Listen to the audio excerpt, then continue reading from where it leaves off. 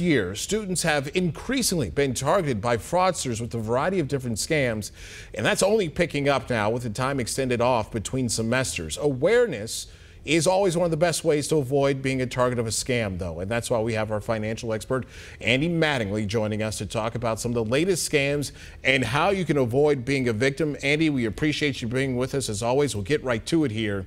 What is this newest scam that is being targeted towards college students, and how does it work?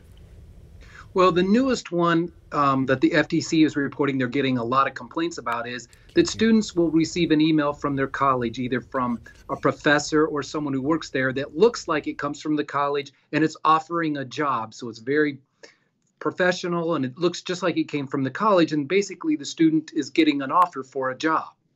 Right. Is this the only way a fake check scam works?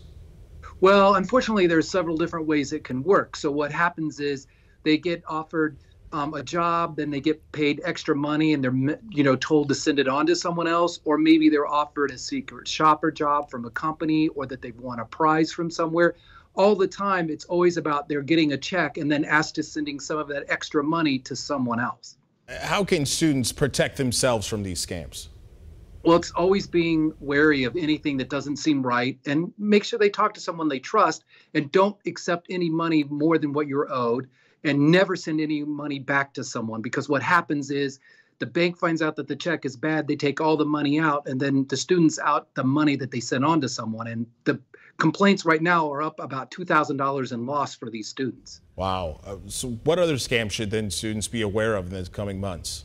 Well, there's going to be fake stimulus money, because most students don't get a stimulus check, but there'll be fake scams about that. There'll also be about new scholarships and grants, and even fake job offers when they're graduating. So, and this can come via emails, social media posts, social media messages. So they just need to be very careful, because people are trying to get their identity so they can do further damage to and get other frauds and scams by that.